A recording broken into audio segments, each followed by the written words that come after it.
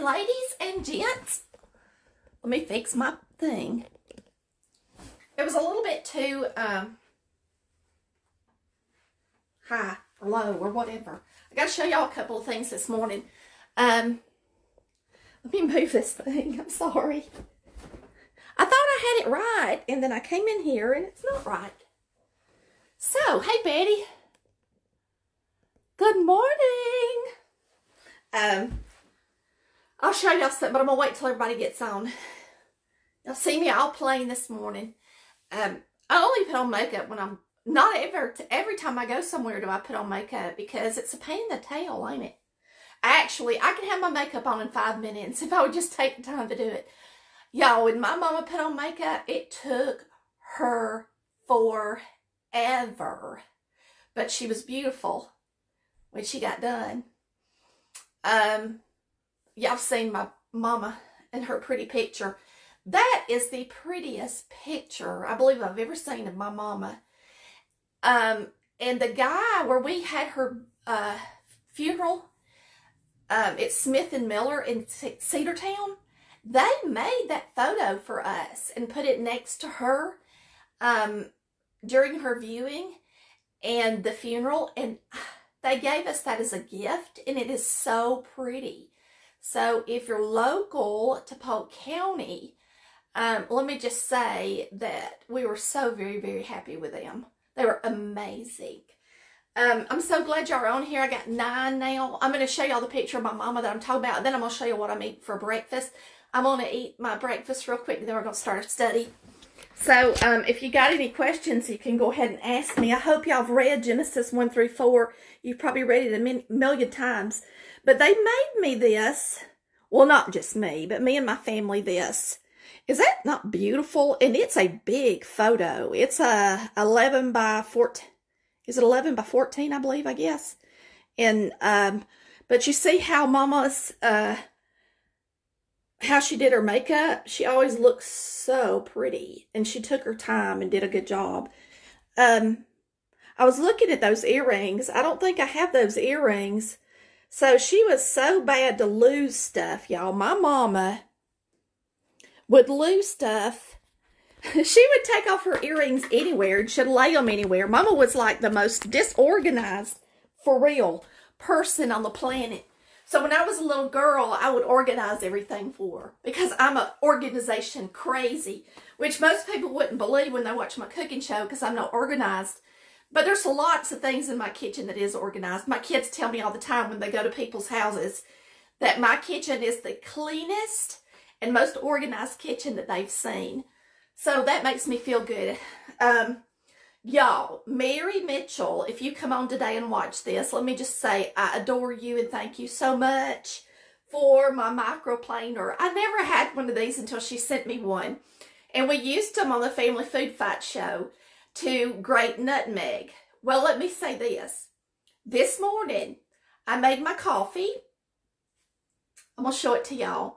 I put some Cool Whip on the top. Look at that. And, well, first, I made the coffee.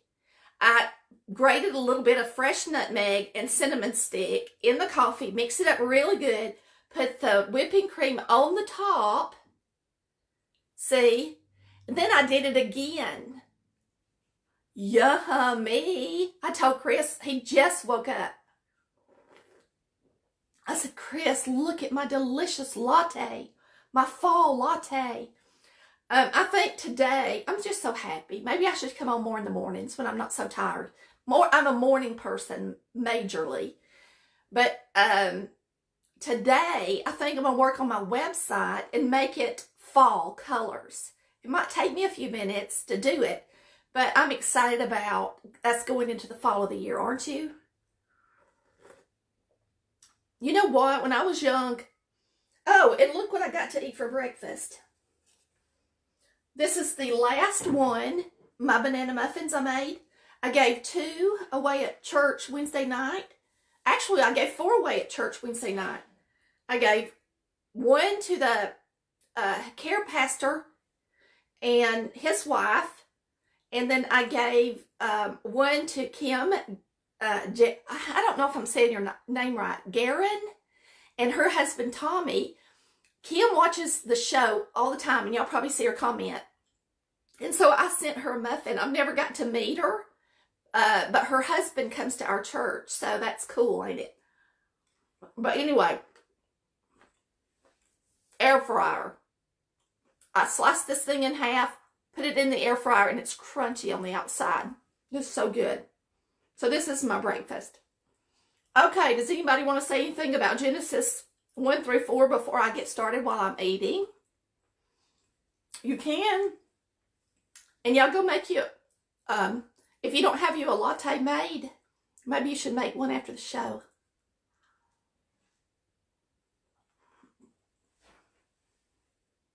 For those of y'all who are watching, yes, I'm going to talk with my mouth full because y'all are like family. For those of y'all who are watching and didn't see my last video,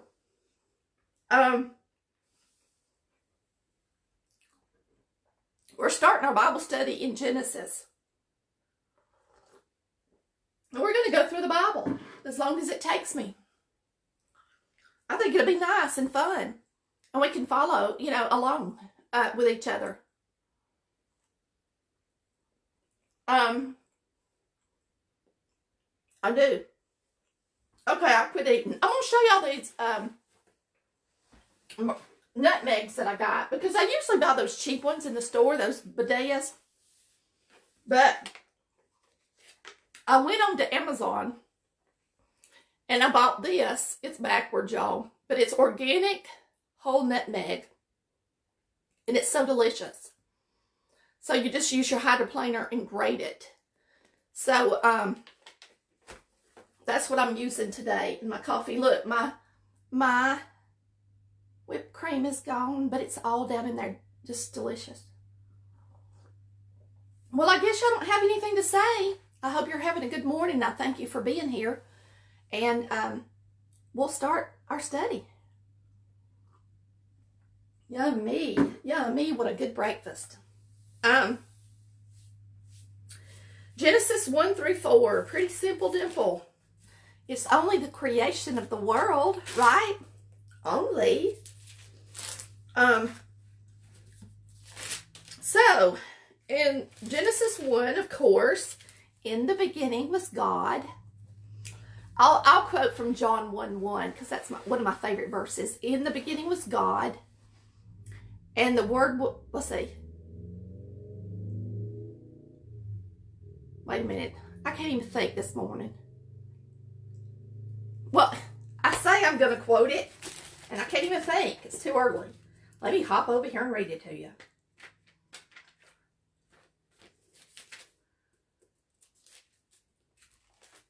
I think it's in the Word was God, and the Word was with God. Let's see what it says. In the beginning was the Word, and the Word was with God, and the Word was God. He was in the beginning with God. All things were made through him, and without him nothing was made that was made. And in him was life, and the life was the light of men. Now, I had a lady say, this is the 1 John, and she said that if somebody's going to read the Bible and they've never read the Bible through, she likes for them to start in John. I do like to tell people to read John to see if they feel like they're saved, to make sure that their spirit is in sync with the Holy Spirit. That's when I tell people to read John. So if you're not saved, or you're unsure about how to be saved, or anything like that, then you don't start reading in the book, but you read the book of John, okay? Because it will help you figure out how your spirit's resonating, okay? But when I read the Bible, I start in Genesis because I like to start in Genesis. And I tell you why. Because if you start in John, if you start in the New Testament, then it's the age of grace that we're in now. And it's completely different than the Old Testament. And the Old Testament shows how God used to speak to his people. And it shows the blessings and the things that he put his chosen people through. And you can just see all the things that give you more faith and trust, because you can see how God works, okay? So anyway, in the first chapter of Genesis, of course, we start with the creation. And, you know, there's speculation on how many days was it really, and was it an age of time when he talks about a day. To me, all that's oblivious, and it doesn't make any difference, because if it did, he would have told us. So don't get all sidetracked on rabbits, okay? Don't go chasing rabbits. Just read it and believe it, okay? And have faith in it. That's all you got to do. So, in Genesis, it talks about the creation of the world. And the best part about it, of course, to me, is when he creates man in his own image, and he creates woman from the man. To me, that's the fun part to read. I mean, not that none of it's fun, but I just like that part, okay? Then he gave everything to us, or the man and the woman, to eat. And, of course, he rested on the seventh day. I like it when it says, and the Lord God formed man of the dust of the ground and breathed into his nostrils the breath of life. And the man became a living being. What I like about that is it talks about the breath of life. And at that point, there was no sin. He and Eve had not fallen into sin. And so that breath of life that he gave Adam must have been the most beautiful thing in the world. And Adam was probably really, really intelligent, because they lived a lot longer then. He named all the animals and all the plants. And I think Adam was a very, extremely intelligent man, okay? But then they didn't listen to God. And they ate of the tree of good and evil. And so then they learned about sin. Now, God kicks them out of the garden. And the garden was gorgeous. I can't imagine. I was laying there and I was listening to it last night before I fell asleep, about how beautiful that garden must have been. And how it had the river running through it. And the 4 rivers that branched off of it. And the different areas. And between 2 of the rivers, it said, was all the gold.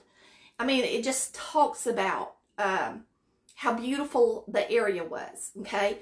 But then they sin and they get kicked out of the garden because God didn't want them to eat of the tree of life. And I guess he knew, since they'd fallen into sin and they ate of the tree of good and evil, they would eventually eat of the tree of life, which they were not supposed to touch as well.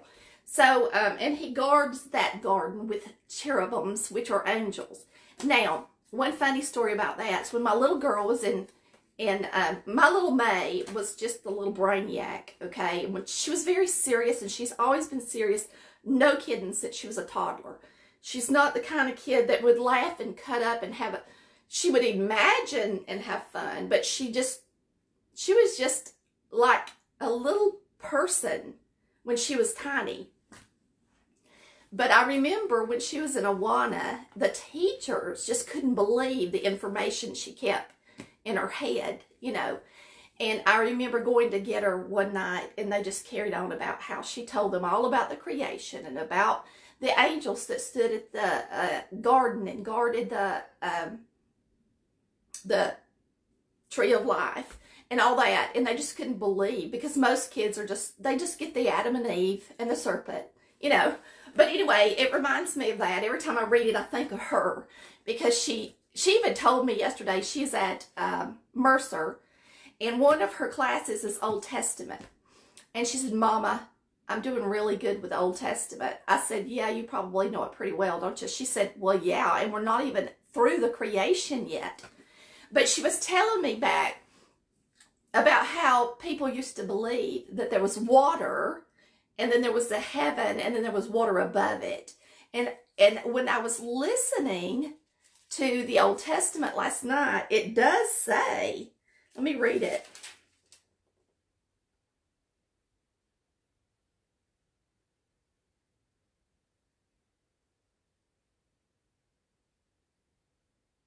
Okay, it says, thus God made the firmament and divided the waters which were under the firmament between the waters which were above the firmament. And it was so.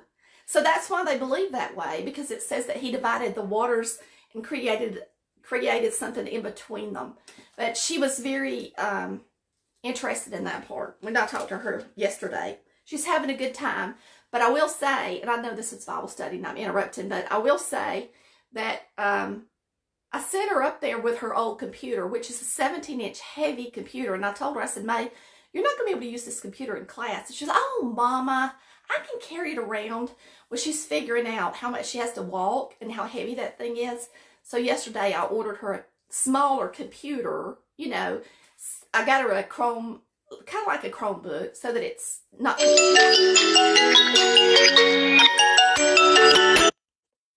So anyway, I just placed the order and she went to pick it up. But with that said, let's talk about chapter 2. And chapter 2 is Life in God's Garden, which is kind of what I've already talked about. And chapter 3, of course, is the temptation of man.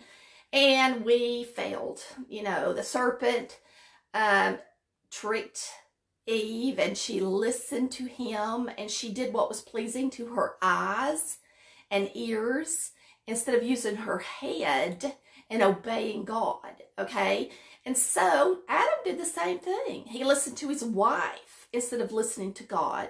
So then both of them were guilty, and both of them were penalized, and that's when God kicked them out of the garden and sin entered into the world, okay?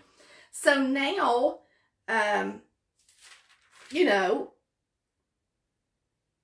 it says, because you've done this, you are cursed more than all cattle and more than every beast of the field.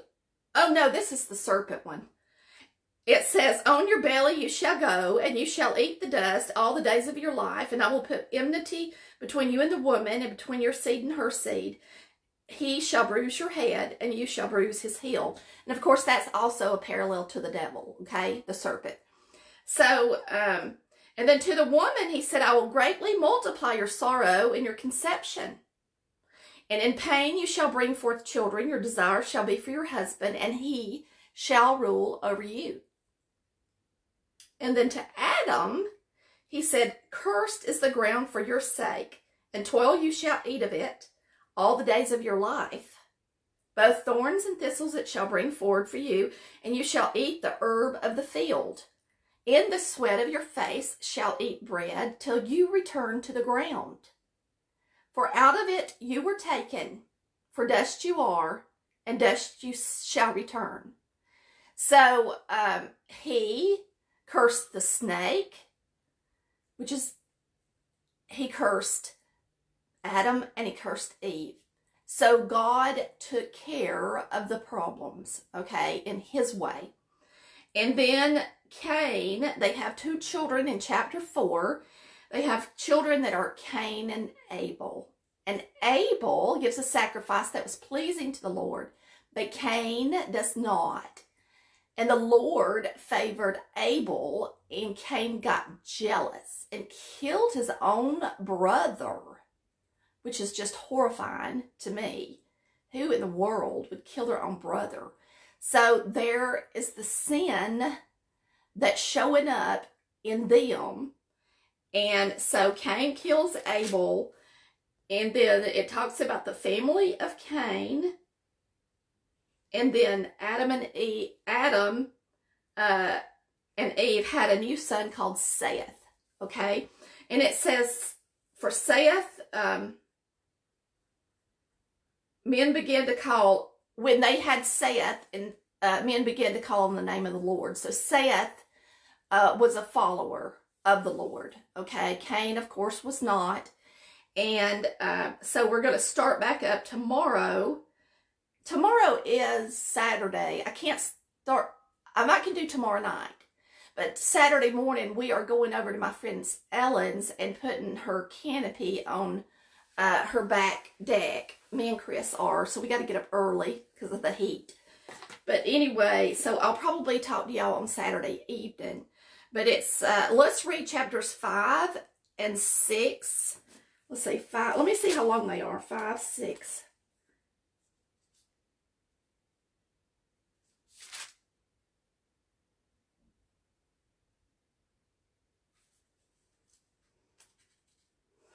Okay, let's read 5, 6, and 7, and we'll review it tomorrow. And then we'll start back up with, we're going to be, 5, 6, and 7 is the family of Adam, the wickedness and judgment of man. Noah pleases God, the ark is prepared, the great flood, and that's it, okay? So we'll talk about those things tomorrow night, okay? And I hope you've enjoyed the review, and I hope that you got a chance to listen to it. If you didn't, then listen to it again, over and over. You always figure out something new when you listen over and over. And y'all get ready for the next lesson. Thanks for tuning in this morning, and thanks for wanting to learn more about God and the Holy Spirit and Jesus.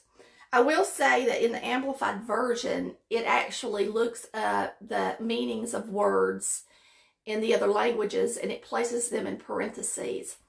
And when you read the Amplified Version, which is my favorite version, because it's like studying the Bible already, and it said God, the Father, the Son, and the Holy Spirit created the world. So they go ahead and look up everything and put it into place. And that's huge, y'all, because in the beginning Jesus Christ was in the beginning.